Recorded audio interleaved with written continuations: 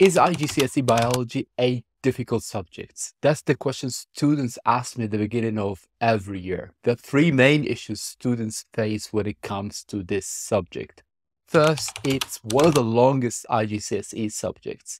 The second problem is there are a lot of new key terms. And the third is the writing part. That's when you have to write like a short essay to answer one of those 5 or 6 marks questions. My advice is to rely on study guides or summaries. Don't use the actual textbook.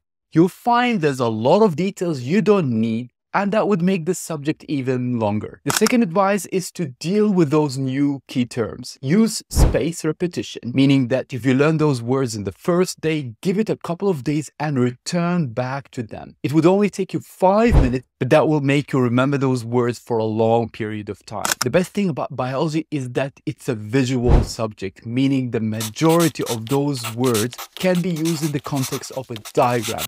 This way you will engage your visual memory and will help you to retain the information for a long time. Lastly, for the writing part, use those key terms you just learned as a word bank, meaning you write one sentence about each one of those words. If the question was worth 6 marks, try to write 8 sentences. This way will help you to secure the mark of this question.